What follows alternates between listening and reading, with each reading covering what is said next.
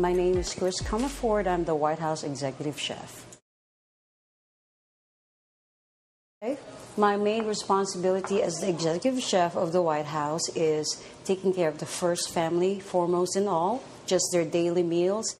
And of course, if they have any social functions or state dinners or any kind of entertaining, we take care of everything in the kitchen.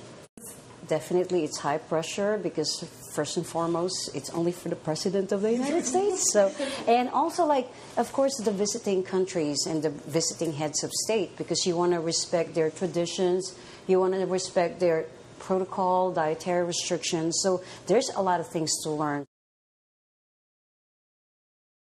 We have harvested so much in that little garden, and in the span of 2.5 years, I mean, there's like 300 at least pounds of produce that we have harvested throughout the years.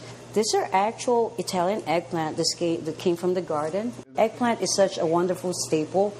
And then what I did earlier is just grill this until it's charred.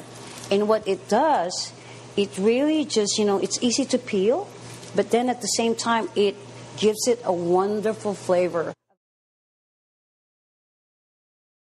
I didn't know that I wanted to be a chef growing up. It's definitely not on my top list. I wanted to be a scientist. I went to the University of the Philippines. I took up food technology. But I think the more that I work with food, and I always have helped my mom cook for a family of 11. It's a huge family. So every day it's like a banquet in our house. But not thinking that that's really what I'm gearing up for. So when I was going to college, my dad actually asked me, why don't you go to Cordon Bleu? If you really make food yourself, you could control the taste, you could control the fat that's in there, you could control the salt, you could control the sugar, and at the end of the day, it's very rewarding because it's your own hand that made it. So be hands-on, work really hard, and then really listen to your parents because they really know you more than you think. So what in my experience, what my dad was saying, at the time, I just laughed at him.